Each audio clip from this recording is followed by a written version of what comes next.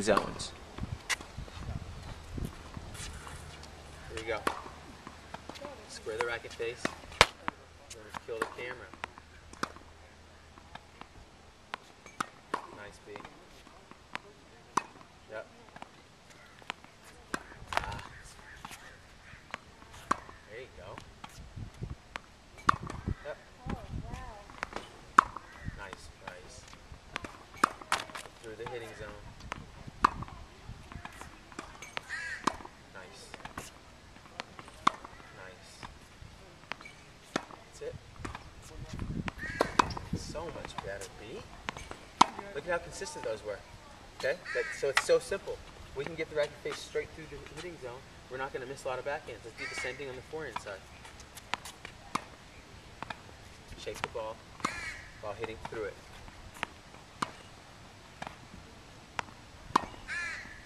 Pause, don't move. Okay, too late, keep going. Pause. Okay, it's the only thing I don't want.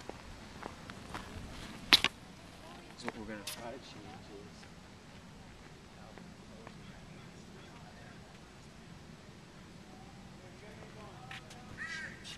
shape her down instead of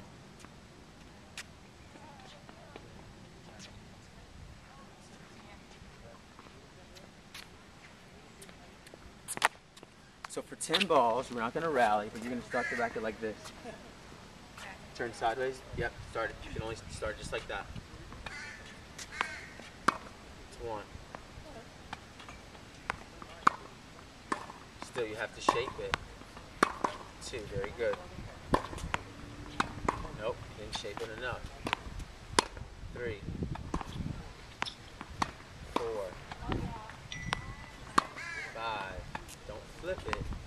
6, there you go. 7, nice, Bryce. 8. I like it. That's actually really good. Okay.